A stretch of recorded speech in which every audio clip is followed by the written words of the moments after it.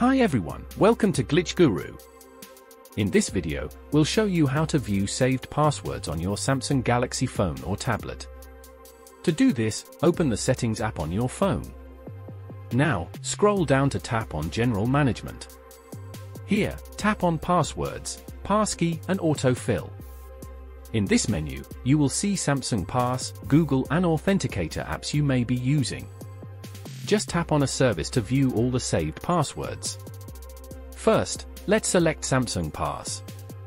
Now, scan your fingerprint to verify your identity.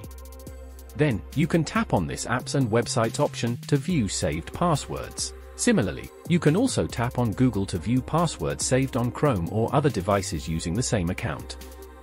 If you have any questions about this process, feel free to leave them in the comments below. And don't forget to subscribe to Glitch Guru.